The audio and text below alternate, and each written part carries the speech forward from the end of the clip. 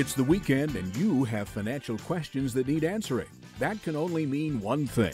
It's time for Jill on Money, the show that takes the mystery out of your finances. Here's your host, Jill Schlesinger.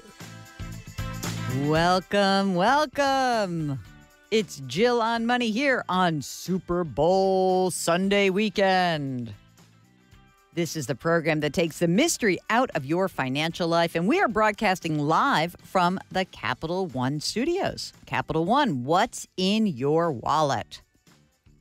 Super Bowl. This is actually the first season in many that I've been excited about the Super Bowl, Mark. Took a while. Well, Mark wants to know who I'm pulling for. I don't want anyone to get upset in our listening area, but, obviously Kansas City, because that Mahomes is some unbelievable creature. Is he not? Also, you know what? The Niners have won plenty. I like to spread the wealth around. I really do. It's going to be a great game. I hope everyone's going to enjoy it. As I said, this is the program that takes the mystery out of your financial life. You know what happened this past week? I know you are excited. Tax season. It's open as of January 27th. If you need some information, I've got a big bad blog post written about it. Just go to jillonmoney.com, click on the read link, and you'll see that last weekend I put that up. There's not that much that's different about the tax year. I mean, obviously, every year there are inflation adjustments that are made. That happens to the income ranges around the tax brackets. That happens to the standard deduction. It goes up a little bit. That happens to a lot of the credits. They go up a little bit. But those are just minor adjustments. A couple of big things that are different. If you got divorced last year or you had an official separation agreement, the treatment of alimony has changed pretty substantially. So again, this is only if this happened last year in 2019 and going forward. So if you have a divorce decree prior to 2019, old rules apply. But for the new people getting divorced, here's the deal. Alimony, when the check was written, it used to be that you would be able to actually claim that as a deduction. And then the person who received the alimony had to claim it as income. That's gone. It's kind of tax neutral now. So alimony, out the door, nothing. The other thing that is interesting is, there's no individual mandate penalty anymore, meaning if you didn't have health insurance in 2019, the penalty dropped to 0 and you don't have to file any forms. So that's a pretty big deal. Those two things are the most important changes. The threshold for deducting unreimbursed medical and healthcare expenses, it was supposed to go up to 10%. It stays at 7.5% of your AGI. Not a lot of people are going to do that. Okay, let's start. I got to breathe a little bit. Let's start with the way we love to start, a phone call. Here is Jeff from North Carolina. Thank you, Jill. Well, my wife and I are in our mid-50s. We're looking at potentially retiring in the next 3 to 4 years. Wait. What do you mean? Yeah, that you're so young. Well, retirement has its advantages and probably doesn't necessarily describe it accurately. We're looking to get out of the rat race, more or less, and move to something that's much less stressful, I think. Okay, so you want to keep doing something. You just want to be in a position to choose what you want to do, right? Yes. Sounds great. Okay. Tell me a little bit about yourselves. You got some money saved up? How much do we have? Pensions, anything like that? What's in the calculation here for me? Okay, so I'm retired military, and we're pulling a pension of about $54K a year. Great.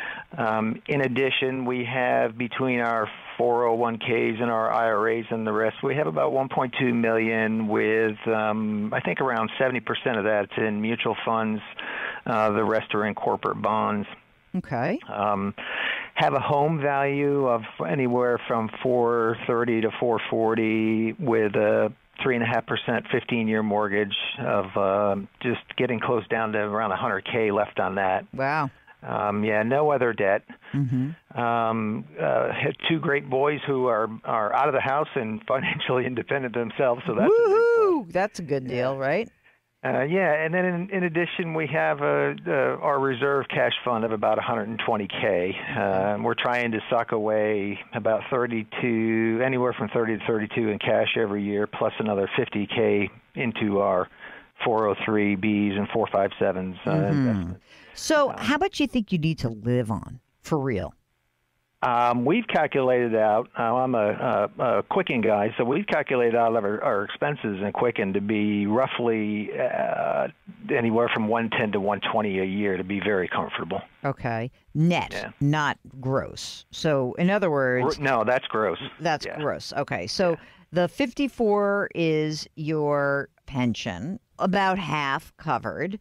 I know this is like fantasy land, so who knows? But like, if you had to project and you get out of the rat race, how much money do you think you'd like to count on in terms of like, oh, between the two of us, we'll make blank? How much is that? I would think we would probably be looking to get anywhere from 30 to 40K a year between the two of us. Okay, that sounds good. So it seems to me like you can actually do this, because if I looked at just, 1.2 million, by the time you actually pull the trigger on the retirement, I presume it's going to be more like 1.5 million will be in there. I mean, unless we have a complete meltdown and no recovery. I think numbers wise, you make it. Okay. Here's what you have to worry about. And, let's just presume that you're 59 and a half and you can take this money out. And, you say, I really don't want to start pulling money out right now with the market down. It's just a bad time to do that.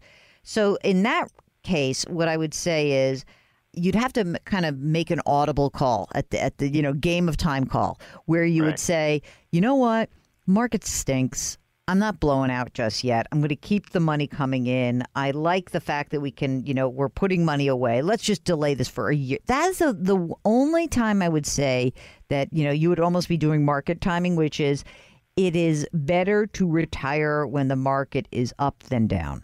Because what we know is that if you retire and you start pulling, let's just say $3,000 or $4,000 a month out of your retirement accounts to fund the gap between what you need, the military pension, and whatever you guys make, that is not a great time to do it. So do you think you guys could be flexible enough to make that call down the line? I think we could be very flexible. I think probably we'd start to shift some of our portfolio away from maybe the market and into some more safely structured corporate or bonds in that manner. But I think we could be very flexible, and if we had to stick around for another year or two, we certainly could do that. You know what you might find also? I've heard from people who do this same exact calculation that you're doing. And what they will find is that as soon as they actually figure out that they can retire comfortably and get out of the rat race, they sometimes stick around a little bit longer. But I think you're going to be okay. And as long as you have that, as long as you know in the back of your head, remember what Jill said, then I think you're in good shape. Great. Well, I appreciate that. Okay, we'll be back in just a minute. During the break, why don't you head on to JillOnMoney.com. You can sign up for our free weekly newsletter. It's free. Okay, gang? It's great. Mark does it every Friday. All right, we'll be right back.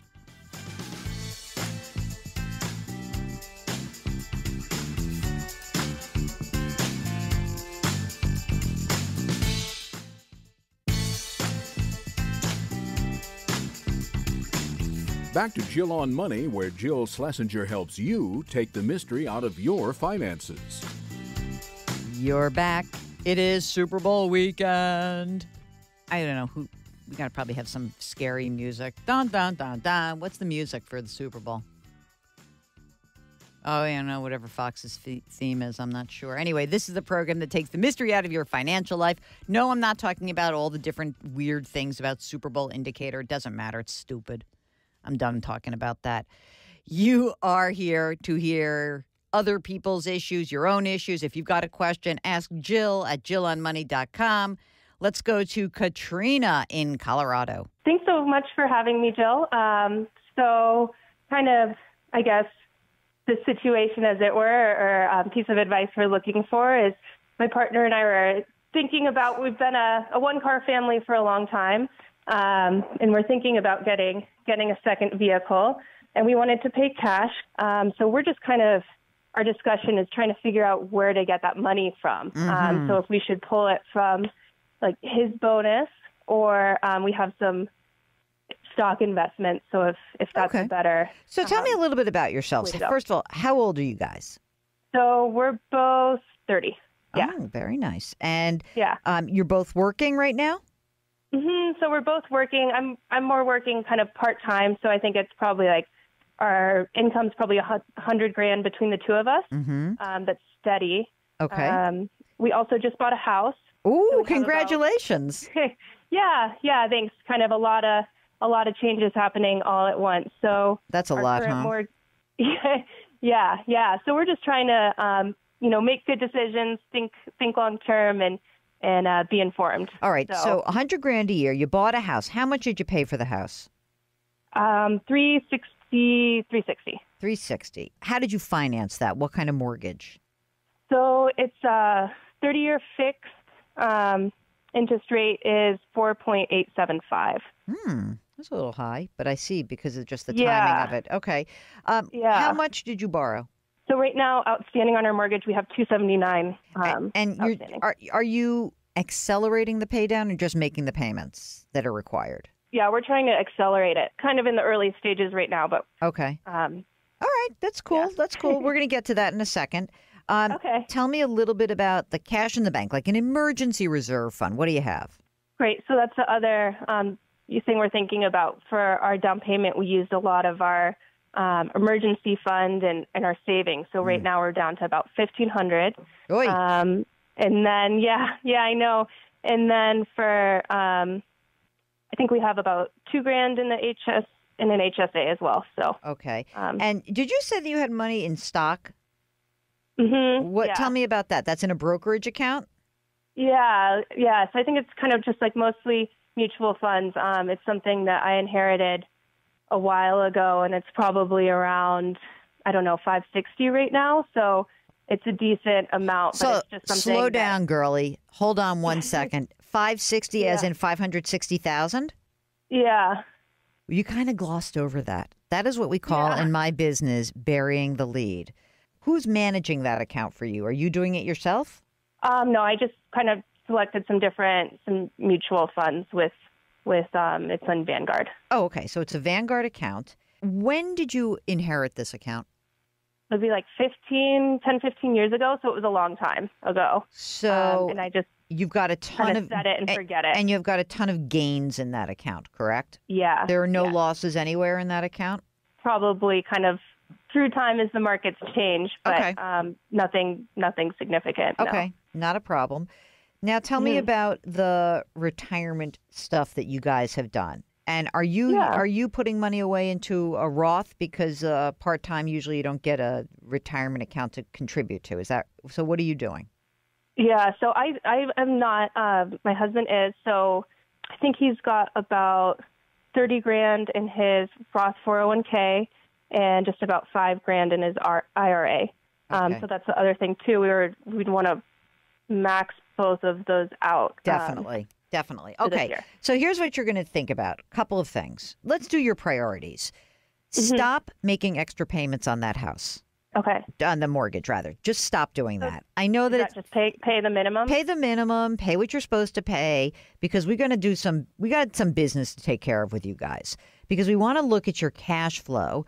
And to get a real sense of your cash flow, now that you've bought the house, making those extra payments kind of starts to give us a distorted view of your cash flow.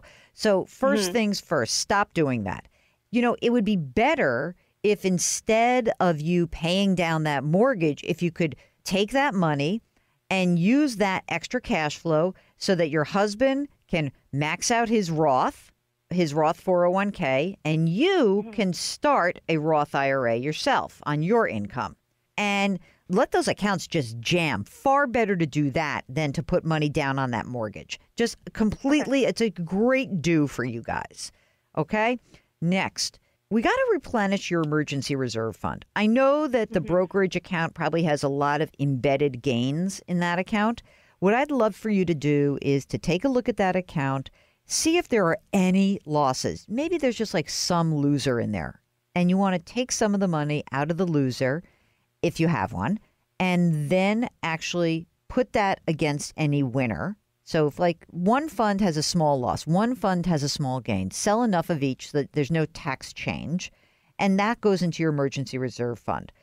If there are no losses that get you there, what I want you to understand is you guys are in a low bracket for long-term capital gains. It's not a definite, but I think that more likely than not, tax rates are all going to go up. You guys don't have kids yet, do you? No, I don't think that's in the plan. All right, good. You'll be richer for it. I mean, this money the money that's in this Vanguard account is really interesting to me because what it does buy you is tons of opportunity. And I don't want to, I know that you want to set it and forget it, but let's look at it and make sure it's now consistent with where you are in your life. That to me is a really important piece of the process. But you got the game plan right now. Stop paying extra on the mortgage. Use that cash flow. Really look at those retirement accounts. Max out a Roth IRA for yourself. Max out the Roth 401k and the Roth IRA for your husband. And then we want to make sure we replenish the emergency reserve. And in that process, let's be really clear about the risk you have in the brokerage account and making sure that the allocation is in line with your goals and your risk tolerance. And that, to me, is where you go. You're in fantastic shape. Remember the original question about the car? Yeah. Forgot about that, didn't you? No, I didn't. I would. So what's his bonus for that we're talking about? Pre-tax, it's $75,000, I think. I would take the bonus money. I mean, it depends. It depends what you end up doing with a brokerage account. It could come out of the brokerage account, or you could just use the money from the bonus. You haven't maxed out the retirement account, but I think that the bonus and the Vanguard account kind of come into play here, which is if there are no gains and you don't want to pay taxes this year, then I might use the bonus to buy the car in cash.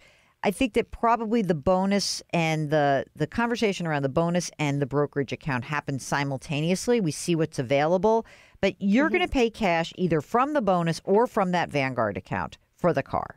And it's really just a question of, how much of a tax gain you want, how much of the tax bill you want to pay in the Vanguard account, how much we have to put into the Roth and all the contributions. I think you probably can do pretty much everything at once, but it's not going to all come from the bonus. You're going to have to tap into that Vanguard account to do everything you need to do. Yeah, that makes sense too for setting aside savings as well. Yeah, because it's a drag to find yourself at a time where you must have access to money, and I would rather I'd rather have you be more in control of when you replenish that account, because if an emergency arises and the market happens to be down, it would stink to have to then sell something at a place where you wish you had done it earlier. So let's pay the taxes that are due and get all of those boxes checked in terms of emergency fund, maxing out retirement, and then making sure the allocation is right in line with where you want to be. Okay, when we return, we're going to get to more of your questions. Hey, during the break, when you're on JillOnMoney.com, our website, if you've got a question that pops up, just click upper right-hand corner, the contact button. So easy to do. Check it out, JillOnMoney.com. We'll be right back.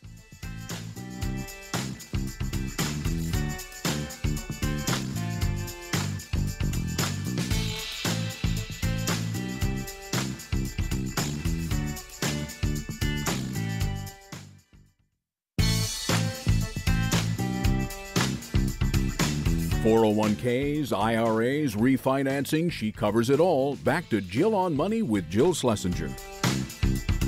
You're back. It's Jill on Money. And before you get sucked into Super Bowl madness, let's try to figure out what's going on in your financial life. Hopefully you didn't bet the farm on the game, right?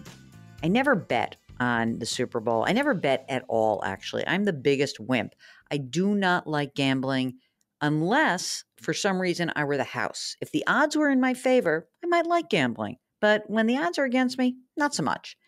If you need some help managing your financial life, you need to get prepared for tax season, why don't you get in touch with us? So easy to do. All you have to do, all it takes is just sending us an email. Ask Jill at jillonmoney.com. Or maybe you've been on the website. Our website is called Jill on Money. How convenient. And what you do is just click on the button in the upper right corner, and then we will hopefully be able to get your question answered. Okay, let's start to do some of these questions. This is from Sandra, who says, and wants a question about the stretch required minimum distribution.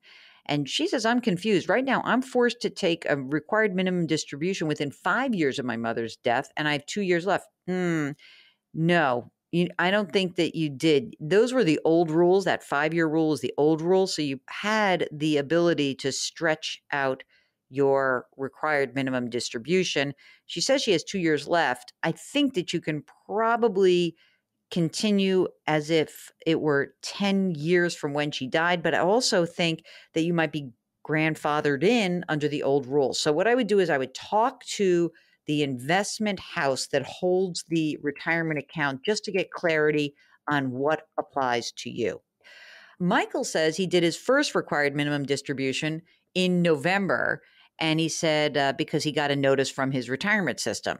And he said, a friend was telling me I had to do this and that with it. And I turned 70 and a half. And I told him I didn't think it was a type of account until I received the notice this year. He says, so I was wrong.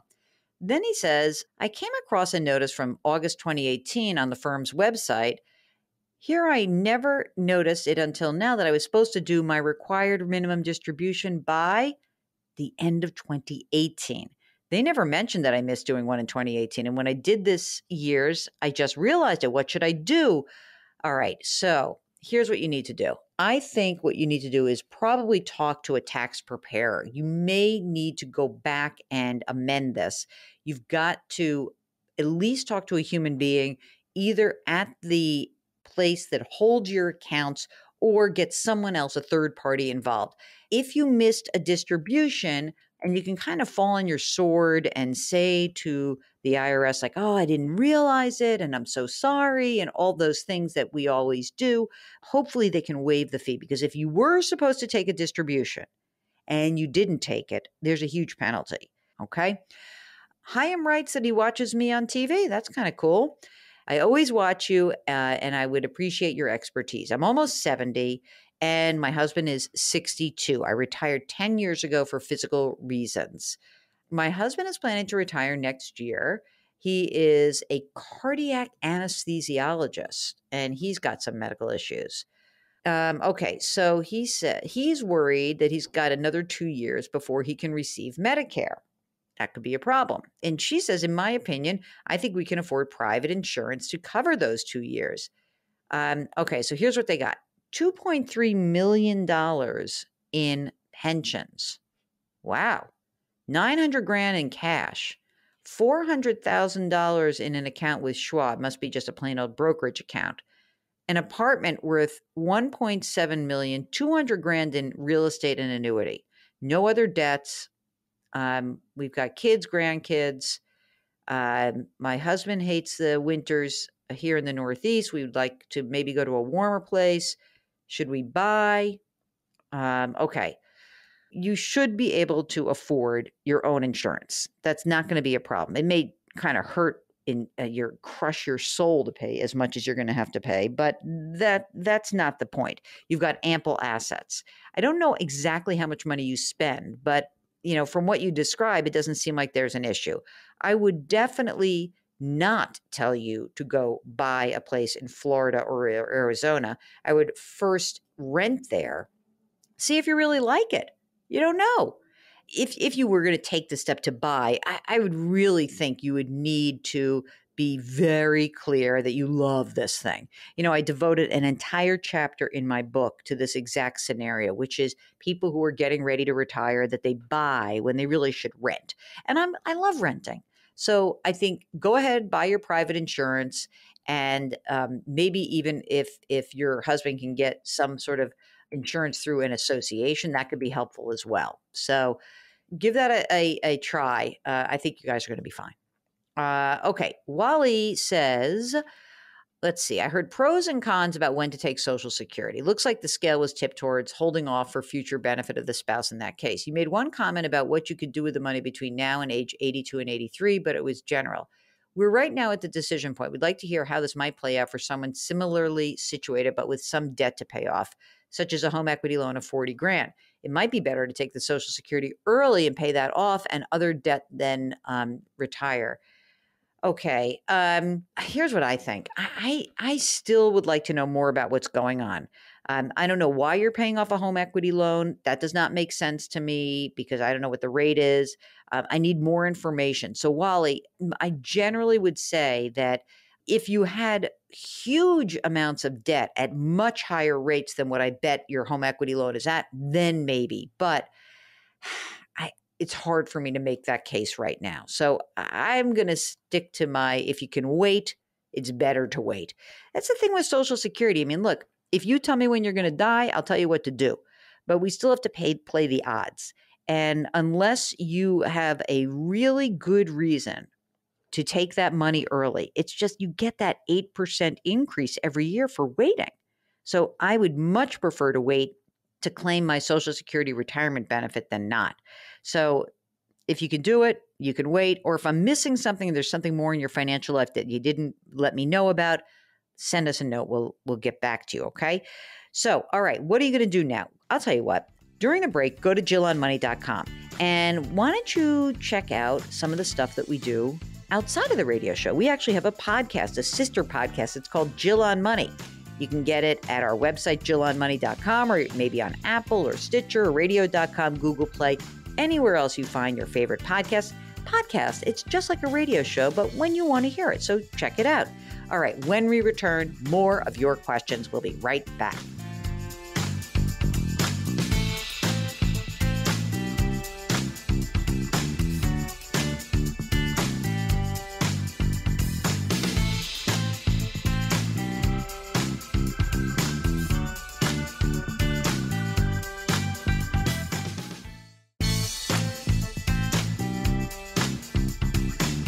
Back to Jill on Money, where Jill Schlesinger helps you take the mystery out of your finances.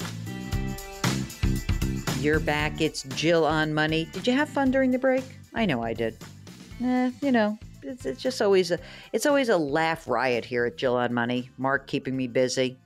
If you have a financial question, we want to hear from you. You know that. That is the premise of this program. We bring you great guests and entertaining folks. But really, we built the radio show as a resource for you. So if you need some help with something going on in your financial life, or maybe you just want to make a comment, or maybe you need something explained a little bit more, why don't you give us a shout? Just send us an email, askjill@jillonmoney.com. Engaged couple, Angelique and Nick, they're in their 30s. Okay, so she makes 93 grand a year, got some money in retirement. He's not employed at the moment, but will soon be making, this is a pretty big range, 50 to 90 grand a year, got some money in retirement. So the question here is, ready? Angelique says, can I self-direct money in retirement to invest in real estate syndications? If so, what are some good ways to vet the real estate group to make sure there are not crooks? Oh, brother. There are ways to invest in real estate inside of retirement. They are complicated. I would try to avoid this. In fact, what I would say is, why are you doing this? Why do you need to do this? You can invest in real estate using just plain old real estate investment trusts. It's so much easier, and you don't have to vet anything, and the risk is lower. So I got a feeling someone came to you, tried to sell you something. I don't know. I am not sure that this is the right move for you. So I would tread carefully. All right. Susan writes, her husband's 62 years old, and she says he's the beneficiary of his mother's IRA account. He's been taking yearly required minimum distributions and claiming the income. Question, would this be eligible to make a QCD, a qualified charitable distribution, with the inherited retirement proceeds, with the required minimum distribution proceeds? I don't think you can do that. I don't think you can do a QCT. I think you've got to be the owner. You can't be the beneficiary. So no, I'm going to say, that doesn't work. Pretty sure you've got to be the owner of that account and direct that distribution directly to a qualified charity. Okay, Lori writes, my husband and I are fast approaching retirement within the next 5 to 7 years, and we just started taking his full retirement money. I started mine at 62. We plan to put this in our equity account, which will sit there and lower required payments, which is more than a savings account. We're selling our house. We're going to move to a new community with no school tax. At 70 and a half, our incomes should rise. Is there any way to calculate a future required minimum distribution? Well, first of all, the new Secure Act means that you don't have to start taking distributions until you turn 72. So that's good. I'm not entirely certain why you took your Social Security at 62, but maybe you're not talking about your Social Security. You might be talking about your pension. But anyway, you can go and use a retirement calculator and just do it based on today, and you can kind of ballpark it a little bit. Okay. Hey, it's a Jill from Jersey. Who says, I used Quicken for many, many years to download transactions from financial institutions and track our net worth.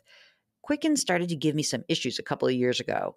So I searched for new software and I discovered MoneySpire. I switched over at the beginning of this year, and of course it has some glitches. Technical support non-existent. So once again, I'm searching for the perfect software. I'm hoping you can select a solution that has the following features. Download transactions and balances from financial institutions. PC, not web-based. Non-cloud backup, simple interface, budgeting feature not needed, free or low annual fee.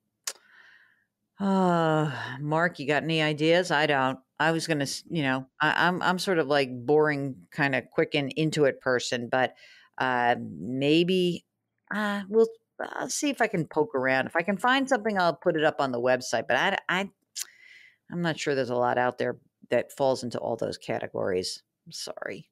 But thanks for reaching out. Appreciate it. I wasn't your go-to person this time. Okay. Here we go. This is from Dave. His wife's 58. He's 60. They've got $1.7 million, half in retirement, half in non-retirement, no debt, everything paid for, household income, 160 grand. They're going to work for a couple more years when he'll be 62 and a half. They're considering retiring, working a little. Household income should be 50 grand annually for a few years after that. They're going to have Social Security at $2,900, living expenses $4,500. I'm not fearful of expiring anytime soon. Both my parents lived to 90. I'm considering taking Social Security around 63. I know you're a fan of taking it at 70, but I don't trust the government to actually have any money for us boomers in 10 years. Thoughts? Get over it. Wait to take your Social Security. There is no way. First of all, there's no pot of money that someone's going to spend on not your Social Security. The system is fine. It's going to be there for you. Wait to take your money and stop making yourself crazy. People need to start worrying about the things they can control. For example, if you're worried about your money, then keep working. How about that? And don't worry about Social Security going broke. It's not going broke. There's money. There is money there. And frankly, if you're over the age of 55, you hardly have anything to worry about because the government's very unlikely to do anything for people who are over 55. Hurry up. I hope I turn 55 sooner. It's the only time I actually said that, Mark, in my life. Okay, you're listening to Jill on Money. During the break, hop onto the website. It's jillonmoney.com. You can sign up for our free weekly newsletter. Mark puts this together every single week. It comes out on Fridays. It's so great. Give you a little cheat sheet of things that you need to catch up on. And if you've got a financial question, we're here for you. Just send us an email. Ask Jill at jillonmoney.com. We'll be right back.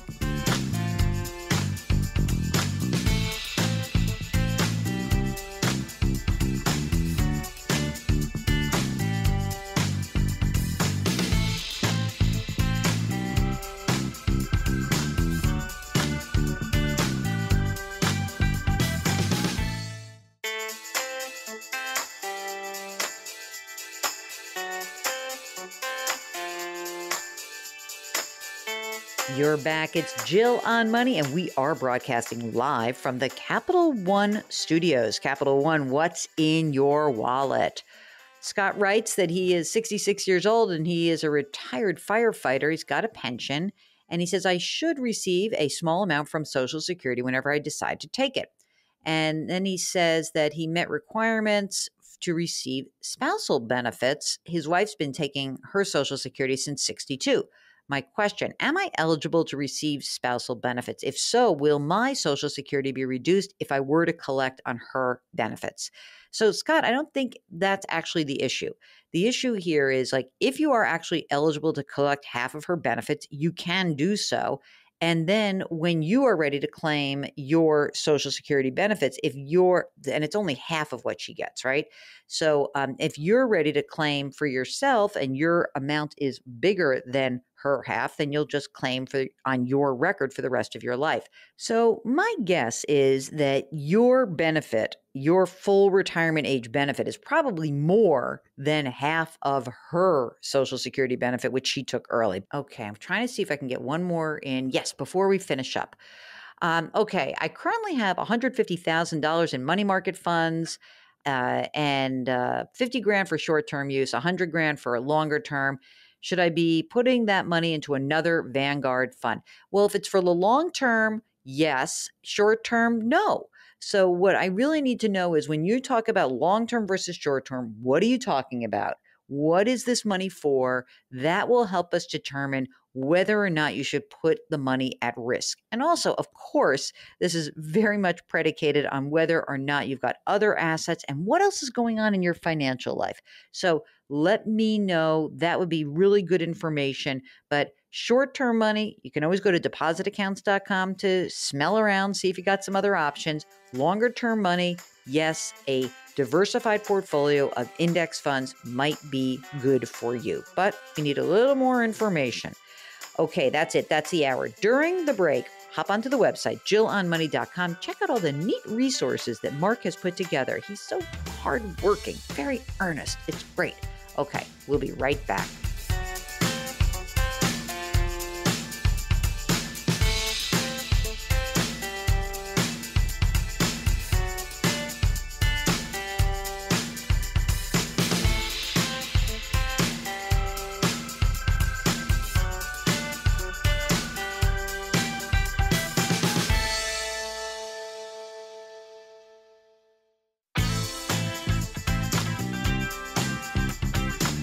It's the weekend, and that can only mean one thing. You're listening to Jill on Money, the show that takes the mystery out of your finances. Here's your host, Jill Schlesinger. Okay, it's hour number 2 here on Super Bowl weekend. It's Jill on Money, and we are broadcasting live from the Policy Genius Studios. Policy Genius is the easy way to compare and buy insurance. Just go to policygenius.com. All right, we've got a great guest for this hour because this was a kind of a good get, Mark. I don't know how you got this guy. Did I wrangle him in the CBS green room? I don't know. I don't remember. But anyway, I really liked him a lot. Maybe I say that too often, and then it has no meaning. I like him. Anyway, Binyamin Appelbaum. Binya. He is, I have been reading him for a long time in the New York Times. He's a member of the New York Times editorial board. He writes a lot about economics.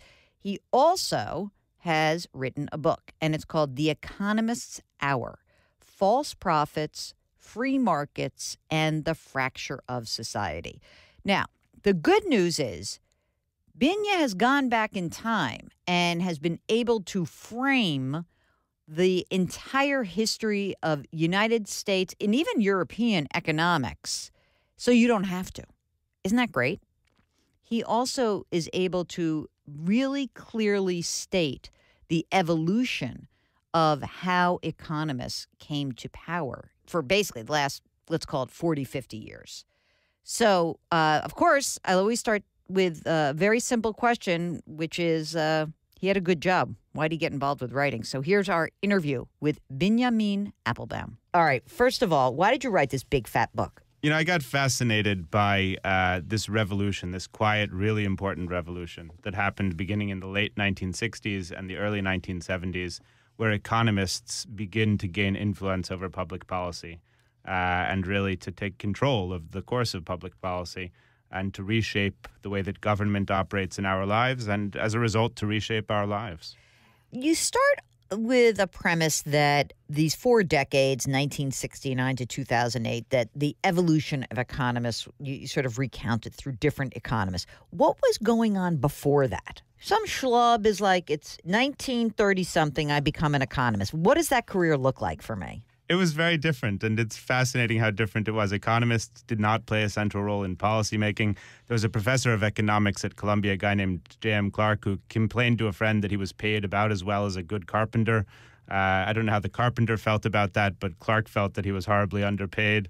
Paul Volcker, when he was a young man, worked at the Fed basically as a human calculator, and he went home from work one night and told his wife that he saw no prospect of getting ahead at the Fed, no prospect of building a career there, because there were no economists among the leadership of the central bank. So, it was a time when economists were a much smaller profession, a much more peripheral profession.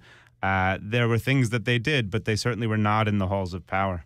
And so what happened after World War II? What was the reliance on economics, and what did that mean in terms of public policy? So the world begins to change after World War II, and for 2 basic reasons. The first is that government is just getting bigger. It's doing a lot of different things, and that expansion requires expertise to manage it. And economists first come into government basically to help manage the complexity of government, to organize the way that government is spending money, to help figure out the best ways of pursuing new goals. One of those new goals is to maintain prosperity and to ensure that the economy is growing and people are benefiting. And pretty quickly, economists begin not just to work in the boiler room, but to come up to the boardroom and to set the course of policy, to begin to influence how government pursues that very important goal. Now, and some of it seems rather altruistic, that I want to help society through policymaking. And in the early stages, this is about income inequality or access or just fairness, right? The first economists who come into government believe profoundly that hands-on management will improve economic conditions, that they can literally make the world a better place. And moreover, that one of the primary responsibilities of government is to ensure that people are broadly benefiting, that those at the bottom are better off, those at the top are better off, that inequality is limited. How does that start to shift, and who is the shape shifter? It's really during the 1960s that this paradigm begins to fall apart. There's like 3 decades of really strong economic growth after World War II. And as that begins to sputter, a new breed of economists really come to the fore. And they argue that the government needs to revive economic growth by taking its hands off the economy, by stepping back and relying on markets in place of bureaucrats. And really importantly, they argue that the very focus on inequality, on the broad distribution of wealth, is a problem. It's getting in the way of economic growth. And if you want to maximize growth, what you need to do is let the chips fall where they may. Some people are going to get very wealthy, but you shouldn't worry so much about that because everyone will be at least a little better off. And that gospel is really what this book is about, that set of ideas which really take hold beginning in the early 70s. Would you say that the architect of that, the first architect, because there were probably many, would be Milton Friedman? The most important figure in this revolution is Milton Friedman. He's this elfin libertarian who is, commands any room he walks into, even though he's often the smallest person there. He's this brilliant debater. One of his opponents famously says that it's best to debate Milton when he's not in the room because if he's there, he's going to beat you.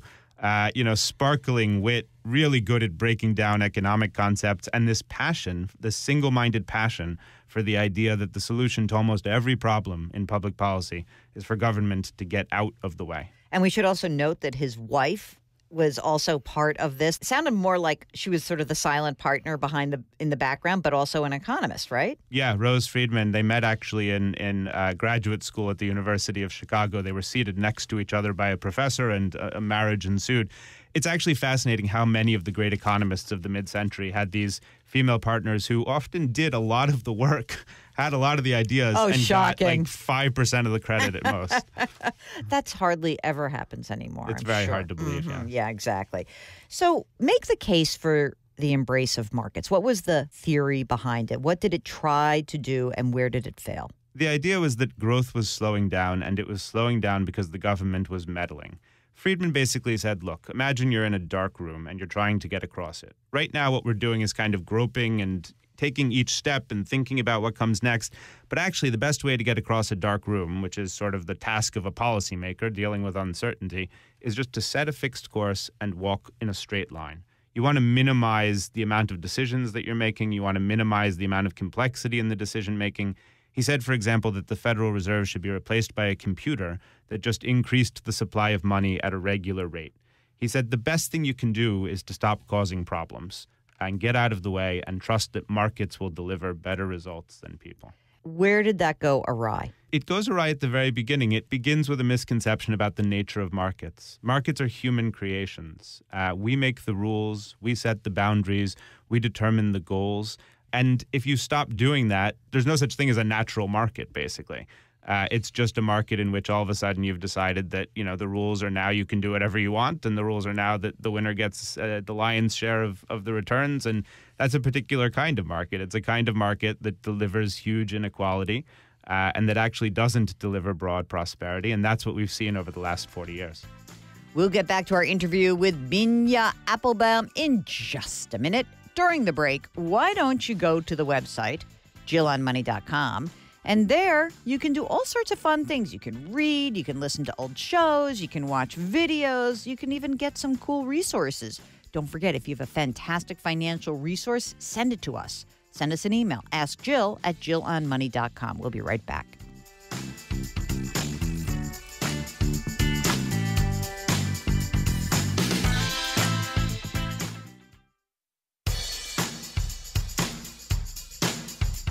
Do I invest here? Should I put my money there? Jill Schlesinger can help you. Back to Jill on Money. You're back. It's Jill on Money, where we have great guests that are really accessible to you. And even if you did not like Economics 101, if you never took it, it doesn't matter, because the impact of economists in our lives is pretty significant. And that's why it's wonderful to have our guest, Binyamin, we call him Binya Appelbaum. He is a writer at the New York Times. He's also on the New York Times editorial board. He's written a book called The Economists Hour, False Prophets, Free Markets, and the Fracture of Society. In this segment, we're going to talk about the last part of that subtitle, The Fracture of Society. Where do we first start seeing inequality bubble up from this market-driven thesis? It takes a little while to get going, but one of the earliest places that you see it is in the sphere of deregulation. So the Carter administration really begins aggressively to deregulate transportation. They start with the airlines. They bring in this eccentric but brilliant economist named Alfred Kahn to take apart the federal regulatory system for airlines. At the time, where airlines could fly, how much a ticket cost, what sandwiches you could serve on airplanes were all decided by a board of bureaucrats in Washington, D.C. And Kahn and the Carter administration said, no, we're going to open up the skies. We're going to let airlines make these decisions. So that's great for flying. It means that flying gets a lot cheaper. People today fly many times more often than people in the 1960s. The misery of the experience notwithstanding, we've mostly gotten what we want. Who gets hurt in this process are the airline workers. And Kahn is very explicit about it. He says that one of his goals is to transfer money out of the hands of the workforce and into the hands of consumers. So that sounds great in principle, because almost none of us are airline workers and most of us are flyers. But when you start doing it across the economy, in place after place after place, transferring wealth from the workers, what you get is that everyone's making less money or stagnating economically, falling behind. And that pattern really begins to take hold. And that's really where you start to see these yawning gaps. How much of that is also just that things were cheaper overseas? There is no question that economists are not the sole creators of the modern world. There were forces at work that were beyond the control of any policymaker. Globalization spread manufacturing across the globe, and with it, equalized wealth so that people in poorer nations were benefiting, even as middle and working class populations in the developed world were losing ground. I don't want to minimize that. What economists did have a heavy hand in was the terms of that evolution. Dictating that America pressed for change as quickly as possible, made relatively little effort to help workers deal with those transitions, or to provide a safety net when they fell down. That's really where the problem is. It's not that economists created globalization or even unleashed it. It was coming. It was going to happen. But we chose to sort of tie our hands behind our backs in dealing with that process. And that's what was so painful. And forgetting that there would be losers in each of these consequences. The group of losers kept getting bigger. Forgetting is the nice version. Economists actually said explicitly that there would be losers. The justification they offered is that as long as society was benefiting in the aggregate, then it was potentially possible to help the losers.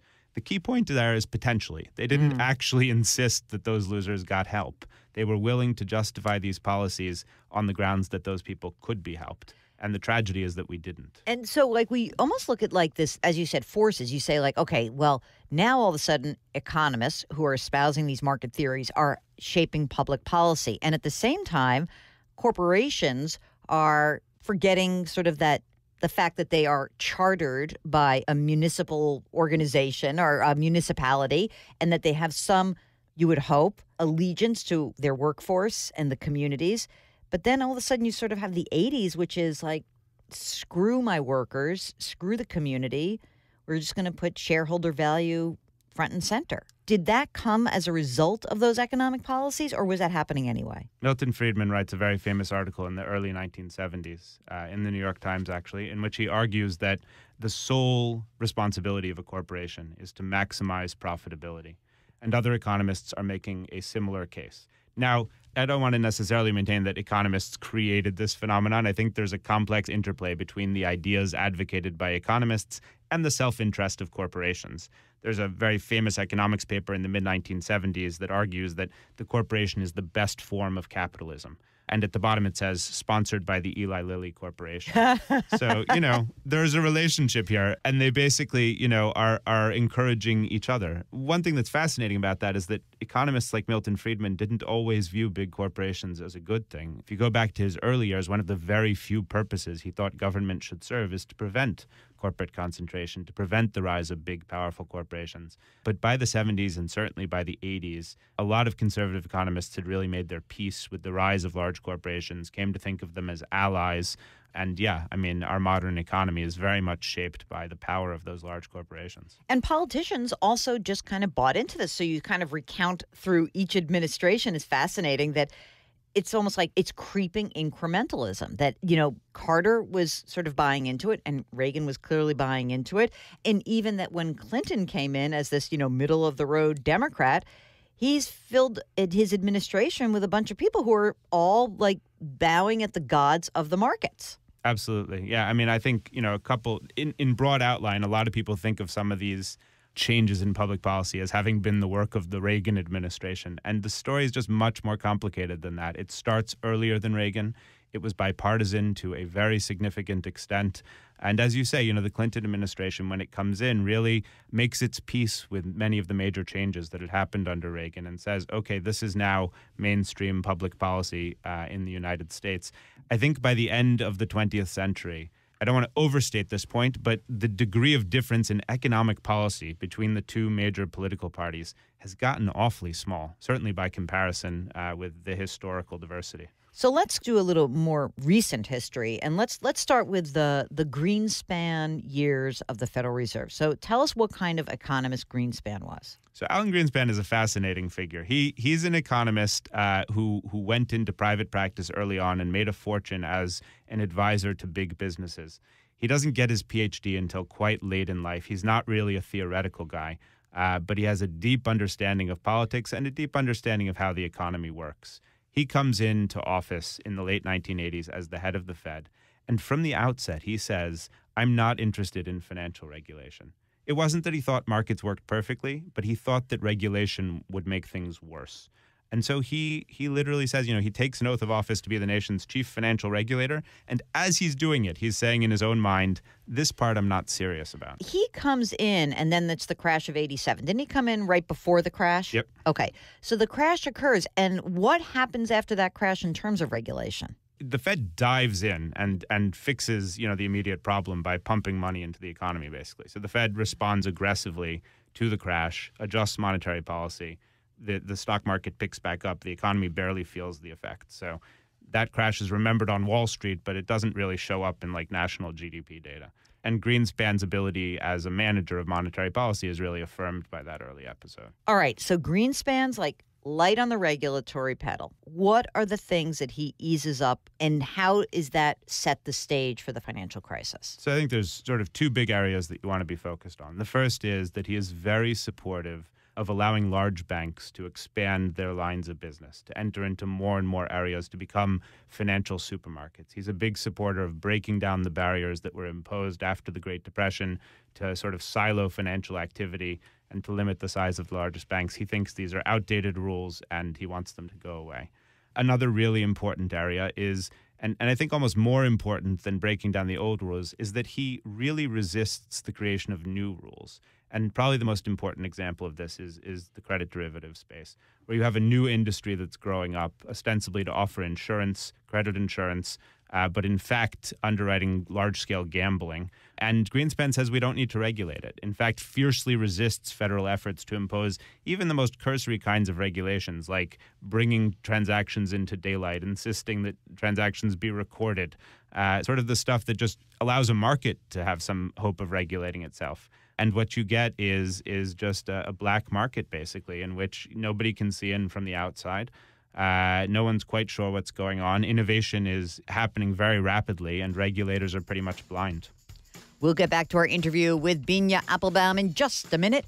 Hey, when you are noodling around the internet and you're maybe getting yourself worked up about something, isn't it easier just to send us an email about a question that you might have? Just do it.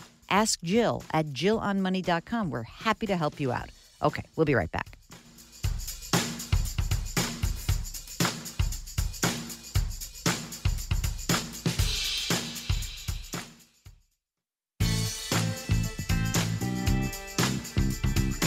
.401ks, IRAs, refinancing, she covers it all. Back to Jill on Money with Jill Schlesinger. You're back. It's Jill on Money. It is Super Bowl weekend. I know that. I hope you didn't make a big wager. The whole idea of betting on games has taken on such a massive part of the watching of the game. Maybe it's because betting is more accessible now. Not in New York, true, but it is accessible.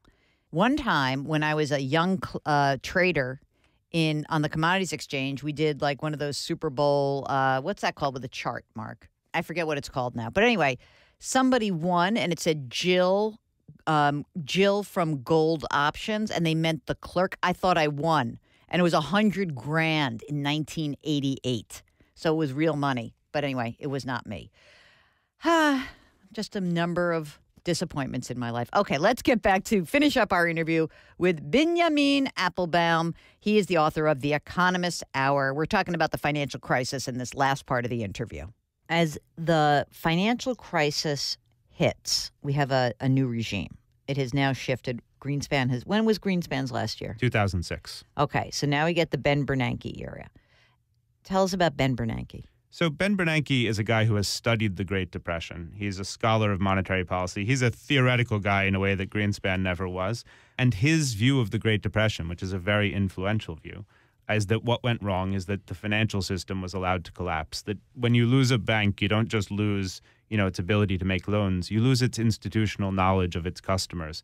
And no replacement institution is going to be able to lend to the same extent or with the same confidence. And that's some of what causes the economy to contract. So Bernanke is very focused on preventing the financial system from going down. And he pumps money into the economy to prevent that. Basically, like offering transfusions to the banks until they stand up and start walking again. That is his absolute focus. But with the collapse of the economy, he also begins a reconsideration of the purpose of the Fed as an institution. Because under Greenspan and Volcker, the sole focus was really on limiting inflation, just getting inflation as low as possible and keeping it there. And they insisted that that was sufficient to produce stable and steady growth. And for a while, it seemed like they were right. But 2008 made it impossible for people to take that idea seriously. And so Bernanke and his successors really needed to grapple with a broader vision of what the Fed is supposed to do. I always think the Fed has three main jobs. One is as a regulator, right? That's the biggie. And then we have this thing called the dual mandate. So when did the dual mandate, which is essentially have an economy that has enough jobs so that if everyone wants a job, gets a job, and keep inflation low. When did that come to be? So the Fed is created in 1913 basically to prevent and to fight financial crises. That is the original purpose of the institution. And over time, as you say, it gains this other purpose, which in time becomes even primary. And it's basically the same history that we've just talked about. So after World War II, the idea that the government is responsible for minimizing unemployment becomes prominent in public discourse. At first, the Fed is regarded essentially as irrelevant to that project. It's a fiscal policy project. But Milton Friedman is really the person who succeeds in convincing policymakers that actually fiscal policy is the wrong way to address those issues. The only government entity that can meaningfully regulate economic activity is the Federal Reserve, and its focus should be on regulating inflation. So through the 60s and the 70s, you have this debate in public policy in effort to sort of make the law of the land that the Fed is responsible for dealing with unemployment and inflation, and then a battle inside the Fed that's ultimately resolved in favor of minimizing any responsibility for unemployment and just focusing on inflation. In the aftermath of the financial crisis, who is the champion of helping the people? There were a lot of economists making that case. I think in the hour of decision-making, there wasn't enough debate about the need to help people. There was still this, the policymakers with whom Obama surrounded himself were mostly indoctrinated in this view that, that you ought not to go out and help people. They were very reluctant to take those steps. And in time, you get a newer generation of voices saying, listen, inequality in our economy is a fundamental problem. The debt burden on many consumers is a fundamental problem. We can't just fix the financial system and trust that it's going to produce broad prosperity. We need to reconsider what role government should be playing in the economy. And over the last decade, we've heard a generation of younger economists grounded in a much more careful analysis of data that has become possible because of computing power, grounded in a much broader willingness to consider ideas from psychology, and other fields, really offering an alternative vision of government's role in the economy that I think is compelling and promising. This is slightly depressing, this book, I got to tell you, because there's a stat early on that I highlighted, which blew my mind. In the United States, growth slowed in each successive decade during the half-century described in this book, from an annual average of 3.13% in the 60s to 0.94% in the 2000s, and that's adjusting for inflation and population. What's the answer here as growth is slowing down, and how can economists help make those slices of the pie a little bit more even? I think there are two answers, and maybe the way to frame it is to talk for a moment about the 1990s, which is a period that many people remember as the last era of really great prosperity in the United States. And it was, but in the 1990s, what we were basically doing is harvesting an orchard that had been planted in earlier generations. We had the most educated workforce in the world. We had made massive investments in the development of the internet, and we were able to reap the gains of those investments. What we were not doing in that period was investing in the future. We were no longer investing in education. We were no longer investing in research. We were no longer, as a society, constructing the infrastructure that makes it possible to prosper in the future. So the first part of the answer is that we need to be making those investments as a society. We need to take seriously the idea that government can make people's lives better, not necessarily so much immediately as in the long term. The second answer is that inequality is a problem. When you say that the book is depressing, I'm actually glad in a sense because I think most of the people who are likely to read this book are from the portion of the American population that's doing fine. And it's really important for them to get the message that a huge chunk of the American population is not, and it's getting worse. And that inequality is not only bad for those people, it's bad for all of us because it means that they can't produce and reach their capacity, and because it means that democratic governance gets harder. We the people is falling apart because we share less in common. And that's something we all ought to be acutely concerned about. So the problem is inequality, and the solution is public policies that are explicitly focused on reducing inequality. And I think those two paths have a lot of promise. Thanks so much to Binyamin Appelbaum. He writes in the New York Times. He's on the editorial board, and his book is called The Economists Hour, False Prophets, Free Markets, and the Fracture of Society. Go check it out. All right, when we return, your questions to be answered. We'll be right back.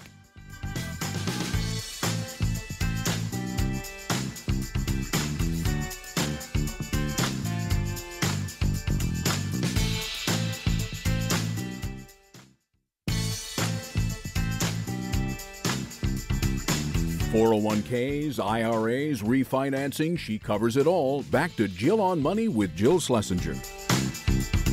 You're back. It's Jill on Money. I know you're getting so excited for the opening of tax season. It's around the corner.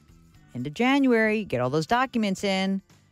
Even if you don't file early, it's so great to just get some of the paperwork out early. You know what I did, Mark? I got that big bag together where I take all my documents every year around tax season and I figure out what's going to get shredded, what's old, and I just go for the big cleansing purge. Fire up the shredder and get going. So check that out. This is the program that takes the mystery out of your financial life. And we would love to hear from you. Just email us. Ask Jill at jillonmoney.com. That's what Paul did. Paul's 59 and a half, and he says, I have a home that is 2/3 paid for that I bought at the low end of the neighborhood a couple of years ago. It seems to be rising in value. I have a couple of $100,000 saved in various accounts and brokerage accounts, in addition to the $100,000 of equity that is in my home. I will have practically zero pension. I make about $40,000 to $50,000, where cost of living is sort of average and can be somewhat inexpensive if you plan well. I'm single. Listen, Mark, he makes $40,000 to $50,000 a year, and he saves $10,000 to $15,000 a year. The front entrance door of the home looks good, but might be better if it's replaced with something more energy efficient. In a nutshell, I'm not sure whether to invest this year's savings into a new front door, into the accounts, Roth, all this stuff. So, question. Because 2019 capital gains, it doesn't look like I will get any sort of tax refund this year. How should I allocate $10,000 to $15,000? Maybe I should just keep it in the bank, but the rates are so terrible. Well, if you have an emergency reserve fund, so if you've got enough money in the bank that's 6 to 12 months of your living expenses, then you don't have to keep all of this money set aside in that account. But I will say that of home renovation projects, and you can go to Remodeling Magazine, or I don't know, it's probably remodeling.com. They do an analysis every year of the best projects to do in your home and what adds value. And a front door is one of them. Mark, bathroom ceiling, not one of them as far as I'm concerned. Mark took on a home improvement project that's vexing him right now. So, Paul, if you've got that emergency reserve fund set aside, I say go for the new front door and call it a day. All right? Easy. Easy peasy. Okay, Donna writes, I need some insight about investing. I've met with different brokers, advisors. I don't get a good feeling from them.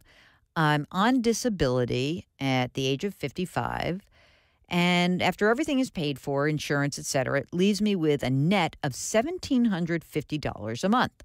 I've made out a very organized budget, and it spends every last bit of that $1,750 on expenses. So good news, my mortgage is paid in full. I have no car payment, and I try to live below my means. I currently have $10,000 in an emergency reserve fund. I like to have a cushion. I've got a total of $60,000 to invest. My intention is to leave this money alone until I turn over 65, but I also want to know that if I needed to take some of it for any reason, I'd be able to get access to it. I also would like to know what is the best way to make more money for me without taking that much risk. Is there such thing as investing without risk? Thank you, and I appreciate your help. Okay, so Donna, there's nothing that says there's no magic solution where you can invest without risk. Investing in and of itself is an inherently risky activity. That said, since you only have this $60,000 and this is all you have in your life, my suggestion would be to be very careful. So I like that you have $10,000 in cash, but if you're looking at $60,000, what is the goal of the $60,000? We just need it to grow faster than the pace of inflation. Now, that may seem easier said than done. Inflation is very low right now, but so too, as you said, are bank interest rates. So maybe what you would want to do is take some of the money and invest it, and other parts keep it really safe. Maybe I would look at depositaccounts.com for a high interest bearing savings or money market account. Some of the online banks are really great. And then with the other part of the money, I think that you should be looking at low cost index funds. And if you don't feel comfortable doing this yourself, you're going to have to find someone who can help you out. In fact, maybe the best advice I would tell you is that instead of going to an individual, because someone's going to try to sell you an annuity, maybe you should go to a place like Vanguard Personal Service Advisor, Schwab Intelligent Portfolio, maybe Betterment or Wealthfront. These are online investment organizations that will also give you financial advice, but you've got to communicate clearly that you cannot lose this money, that you can only risk a small portion of it. And if you were to do that, that would probably keep you out of trouble. And that's what I think we're trying to do. Like, get you a little bit of return, but mostly keep you out of trouble. Okay? Thanks so much. And if you've got any questions as a follow-up after you start investigating some of these organizations, don't hesitate. Just get back in touch with us, okay? It's Jill on Money. During the break, why don't you go onto our website, jillonmoney.com, and there you can do all sorts of fun stuff. Don't forget, you can follow us on Twitter, Instagram, Facebook, YouTube. The handle is @JillOnMoney. We'll be right back.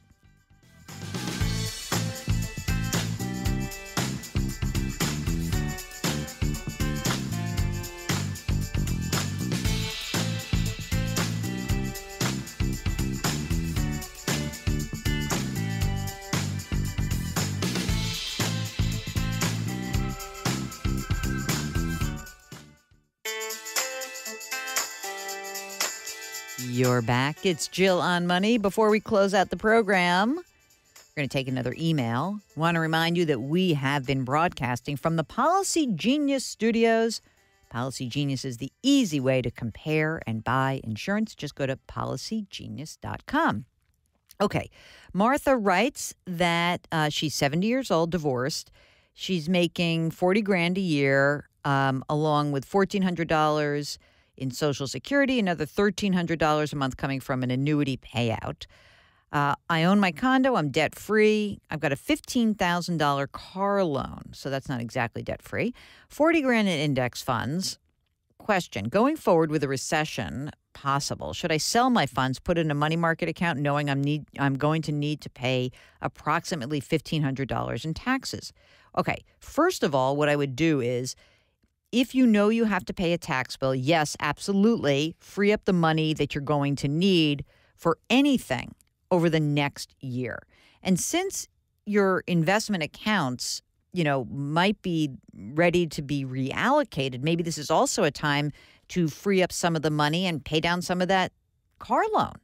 Because if you really think a recession is coming, the best thing you can do is not necessarily sell all your investments, but to beef up your emergency reserve and to make sure you have no outstanding debt. So what I would say is go through this portfolio. And again, you don't have to be 100% out of the market. What you do want to focus on is if you've got too much risk in the portfolio. And if you do, be sure to move some of the money around, free up the money you might need, and don't try to outguess what's going to happen next. You don't know. So be very careful. All right? Isn't that easy? Okay. Mark, am I good? I always like to think I have a crystal ball, but if I did have a crystal ball, I'd share it with all of you. Truly. I really would. Okay? It's been a great program. Thank you so much for listening. Throughout the week, we are monitoring our email account. When I say we, I mean Mark. But he does forward them all to me, so I know who you are and where you're writing from. Give us a shout. Ask Jill at jillonmoney.com. Throughout the week also, if you want to go into the website, jillonmoney.com, we're constantly updating it. You can sign up for our free weekly newsletter and buy my book. Boy, that's a lot of things I'm shilling right now. Anyway, it's all at jillonmoney.com. We are always grateful that you listen and spend time with us every weekend. Thank you, thank you, thank you. And we'll see you next week.